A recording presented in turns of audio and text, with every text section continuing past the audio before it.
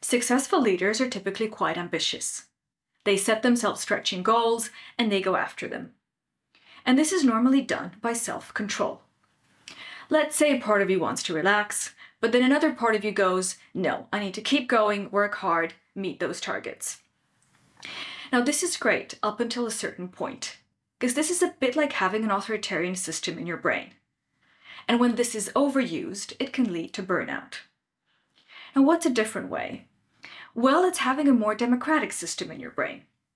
This is called self-management. And here you want to actually negotiate between the different parts of you and find a way forward that takes into account all of them. So let's say you pause and you realize that the reason you want to pause and take a break from work is that you're actually struggling. So a way out may be to ask for help.